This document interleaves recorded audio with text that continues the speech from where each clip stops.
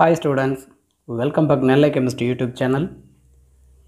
இந்த வீடியோவில் நம்ம இப்போ என்ன பார்க்க போகிறோம் அப்படின்னா பேக்கிங் இன் கிறிஸ்டல்ஸ் சாலிட் ஸ்டேட்டில் ஒரு சின்ன டாபிக் தான்.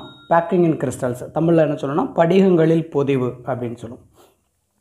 பேக்கிங் அப்படின்னு சொன்ன உடனேயும் நம்ம புக்கில் கொடுக்கக்கூடிய இந்த படத்தை பாருங்கள். நம்ம ஃப்ரூட்ஸ் அந்த பழக்கடைகளில் போய் ஆரஞ்சு பழம், மாதுளம்பழம், இந்த மாதிரி ஆப்பிள்ஸு பழங்களை அடுக்கி வச்சுருக்கிறத நம்ம பார்த்துருப்போம். ஏன் இதெல்லாம் அடுக்கி வைக்கிறாங்க அப்படின்னா குறைவான இடத்துல நிறைய பழங்களை அடுக்கி வச்சு காட்டலாம் அதுக்காக.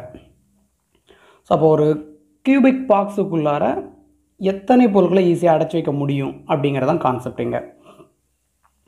அடுத்ததாக பேக்கிங் அப்படின்னு சொன்ன உடனேயும் நம்மளுடைய லஞ்ச் பாக்ஸ் ஞாபகத்துக்கு வரணும். இந்த லஞ்ச் பாக்ஸுக்குள்ளார பார்த்திங்கன்னா 4 இட்லி தான் போட முடியும் அப்படிங்கிற மாதிரி ஒரு லஞ்ச் பாக்ஸ் இருந்ததுன்னு வச்சுக்கோங்களேன்.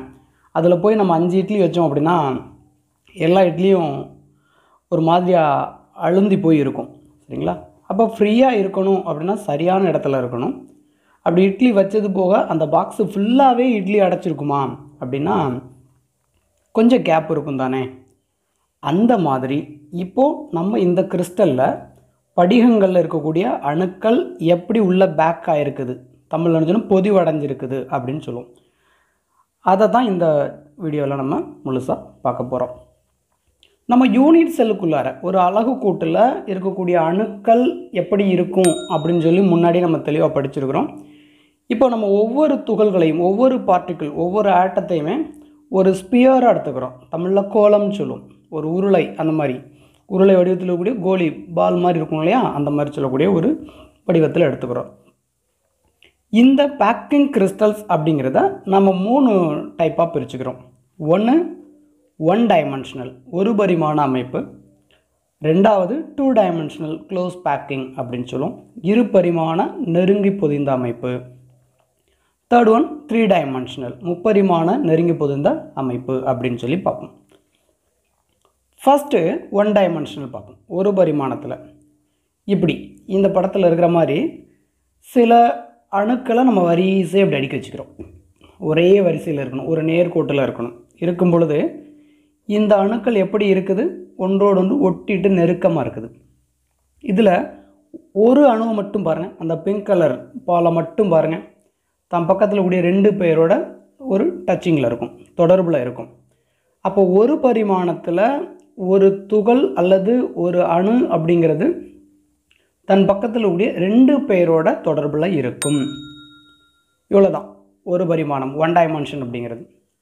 இப்போது 2 டைமென்ஷனல் இரு பரிமாண அமைப்புன்னு சொல்லி பார்க்க போகிறோம். முதல் படத்தில் பார்த்த அந்த ஒரு வரிசையை நம்ம அப்படியே எடுத்துக்கிறோம்.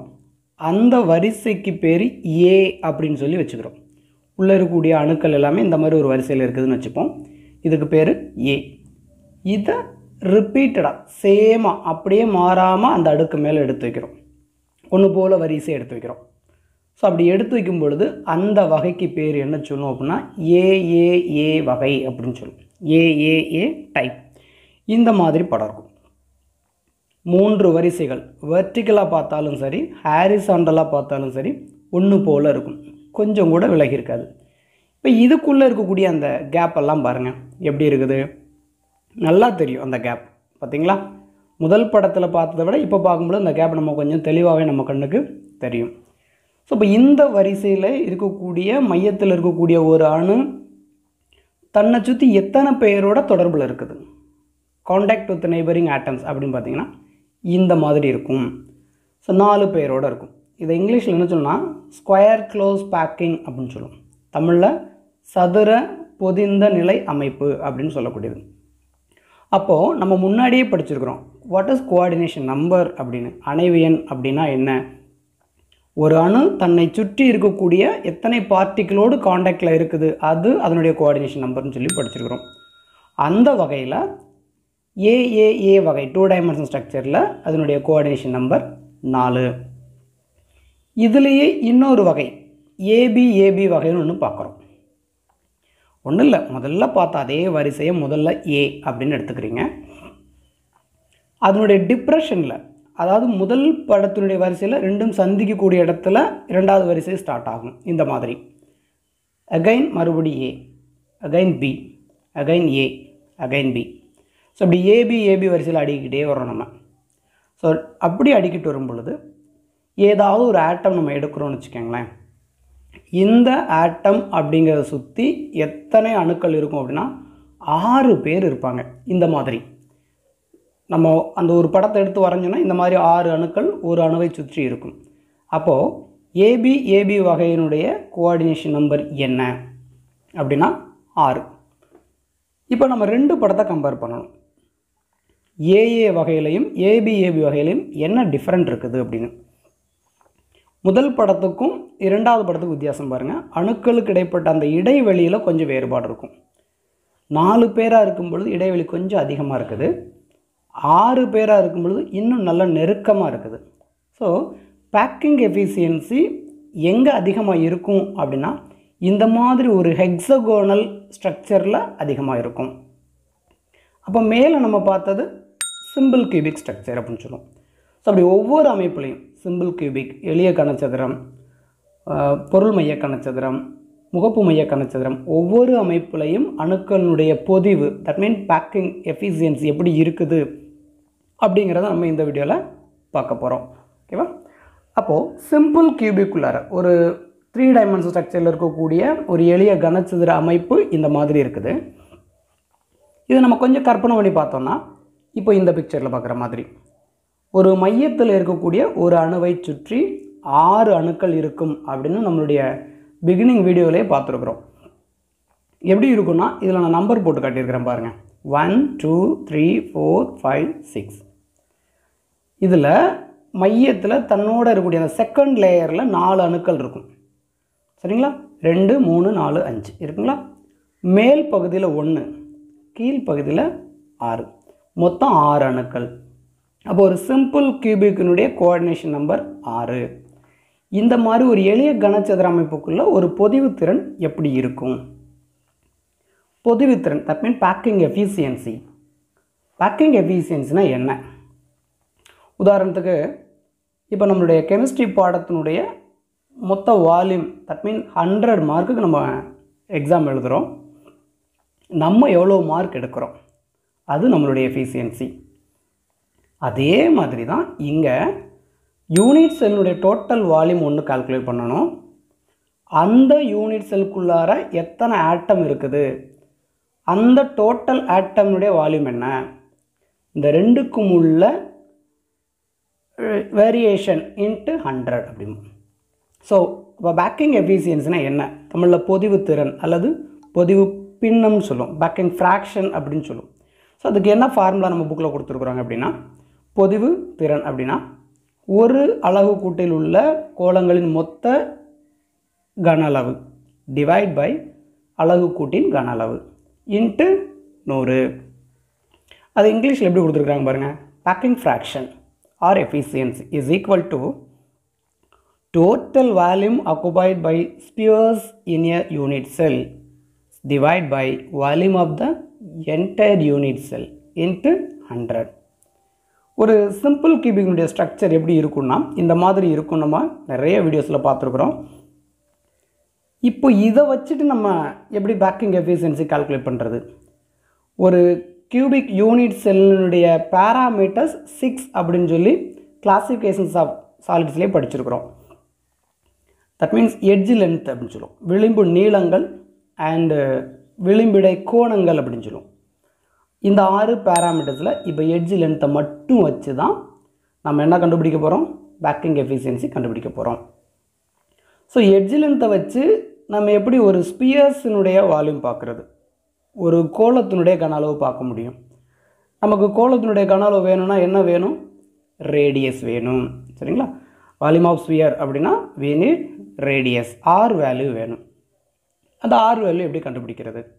இப்போ இந்த பிக்சரில் பார்த்தீங்கன்னா ஒரு எட்ஜ் லென்த்தை நம்ம ஏன்னு எடுத்துருக்கோம், பிணைப்பு நீளம் ஏ. இந்த 2 கார்னர்லையும் 2 ஆட்டம் இருக்கும். அதை நான் இப்படி தனியாக பிரித்து காட்டுறேன். இந்த மாதிரி ஒரு விளிம்பு நிலத்தில் 2 அணுக்கள் தொட்டுட்டு இருக்குது. இந்த 2 அணுக்களுக்கும் இடைப்பட்ட தொலைவு அப்படிங்கிறது என்ன? 2rன்னு எடுக்க போகிறேன். ஏன்னா முதல் அணுவினுடைய ஆரம் r, இரண்டாவது ஆட்டத்தினுடைய ஆரம் r. So r + r 2r அப்படின்னு எடுத்துக்கிறேன். அப்போ ஒரு விளிம்பு நீளம் எதுக்கு ஈக்குவல் அப்படின்னா 2rக்கு ஈக்குவல். அப்போது இதை வச்சு நம்ம எப்படி கால்குலேஷன் பண்ண போகிறோம் அப்படிங்கிறத பார்ப்போம். படத்திலிருந்து 2 அணுக்களுக்கு இடைப்பட்ட விளிம்பு நீளம் A. இந்த Aலேருந்து நம்ம R கண்டுபிடிக்கணும். எத்தனை R இருக்குதுங்க? 2 R இருக்குது. So A equal to 2R. அப்போது இதிலிருந்து R கண்டுபிடிச்சிடலாம் நம்ம. R equal to A/2. இப்போ நம்ம என்ன பார்க்கணும்? ரேடியஸ் R இருக்கக்கூடிய ஒரு கோளத்தினுடைய கன அளவு, volume of the sphere. Radius R இருக்கக்கூடிய ஸ்பியர்னுடைய வால்யூம் பார்க்குறதுக்கு நமக்கு ஃபார்முலா தெரியும். 4/3 πr³. இந்த க்யூப் ஃபார்முலாவில் ஆருக்கு பதிலாக நாம் இங்கே கிடைச்ச இந்த A/2 இங்கே சப்ஸ்டியூட் பண்ணுறோம். So 4/3 πa/2 the whole cube. அடுத்த ஸ்டெப்பில் என்ன பண்ணுறோம்? 4/3 அப்படியே இருக்கும். ஏயை க்யூப் பண்ணிங்கன்னா A³, 2வை க்யூப் பண்ணிங்கன்னா 8. இப்போ என்ன பண்ணிடுறோம்? ஒரு 4, 2 4s அப்படின்னு எடுத்துடுறீங்க. இப்போ நமக்கு என்ன கிடைக்க போகுது? பை அப்படியே இருக்கும், A³ அப்படியே இருக்கும், 3யவும் 2வையும் மல்டிபிள் பண்ணால் 6 கிடச்சிரும். அப்போது ஒரு ஸ்பியர்னுடைய வால்யூம் என்ன கிடச்சிருது நமக்கு அப்படின்னா πa³/6 கிடச்சிருது. ஒரு சிம்பிள் கியூபிக் யூனிட் செல்லில் இருக்கக்கூடிய total number of the Spears, எளிய கனசதுர அளவு கூட்டக்கூடிய மொத்த கோளத்தினுடைய கன அளவு பார்க்கணும் அப்படின்னா முதல்ல நமக்கு அதில் இருக்கக்கூடிய நம்பர் ஆஃப் ஆட்டம்ஸ் தெரியணும். எளிய கனசதுரத்தில் இருக்கக்கூடிய மொத்த அணுக்களுடைய எண்ணிக்கை எவ்வளவு? 1. ஸோ இந்த 1 நம்ம என்ன பண்ணிக்கிறோம்? மல்டிபிள் பண்ணிக்கணும். இதோட டோட்டல் வால்யூம் கிடைச்சது இல்லைங்களா? இந்த total வால்யூமோட number of unit cells 1 வச்சு மல்டிபிள் பண்ணிக்கிறீங்க. இப்போ நமக்கு என்ன கிடைச்சிடும்? Total volume of the Spears occupied in the unit cell அப்படின்றது கைக்கு கிடச்சிருது. இதில் நான் என்ன பண்ணுறேன் அப்படின்னா இப்போ நம்ம ஃபார்முலாவில் கொண்டு போய் இதை அப்ளை பண்ணுறோம். என்ன formula? Packing efficiency. Packing efficiency is equal to total volume of the sphere occupied in the unit cell divide by volume of the unit cell into 100. இப்போ நமக்கு இந்த டோட்டல் வால்யூம் கிடச்சது இல்லைங்களா? By A³/6 divide by volume of unit cell என்ன சொல்லுவோம்? A into A into A is equal to A³ கொண்டு வருவோம். அந்த A³ இங்கே சப்ஸ்டிட் பண்ணியிருக்கிறேன். இன்ட்டு 100. இதில் A³ கேன்சல் ஆகிடுது. அப்போ மீதம் என்ன இருக்கும்? ஒரு 100 இருக்கும், ஒரு பை இருக்கும். So 100 divide by 6. அடுத்த ஸ்டெப்பில் என்ன பண்ணுறோன்னா 100 இன்ட்டு பையினுடைய வேல்யூ 3.14 சப்ஸ்டிடியூட் பண்ணுங்கள், டிவைட் பை 6. இப்போ இதெல்லாம் சிம்பிளிஃபை பண்ணிங்கன்னா 52.38% கிடச்சிரும். 52.38%. அப்போ ஒரு எளிய கனசதுரம் சிம்பிள் கியூபிக்கினுடைய பேக்கிங் எஃபிஷியன்சி 52.38%. இப்போ 100%ல் கிட்டத்தட்ட பாதி தான். அதாவது சிம்பிள் கியூபிக்குள்ளே இருக்கக்கூடிய அந்த பேக்கிங் எஃபிஷியன்சினுடைய அளவு 52.38 அப்படின்னா மீதி இருக்கிற இடமெல்லாம் எப்படி இருக்குதுன்னு அர்த்தம்? காலியாக இருக்குதுன்னு அர்த்தம். ஸோ அப்போ இதில் என்ன இருக்கும்? நிறையா வேக்கம்ஸ் இருக்கும். வெற்றிடங்கள் அப்படிங்கிறது அதிகமாக இருக்கிறதுனால இந்த ஆட்டம்ஸ் இடையில் வந்துட்டு ஒரு ஸ்ட்ராங் அட்ராக்டிவ் ஃபோர்ஸ் அப்படிங்கிறது குறைவாக இருக்கும். சரிங்களா?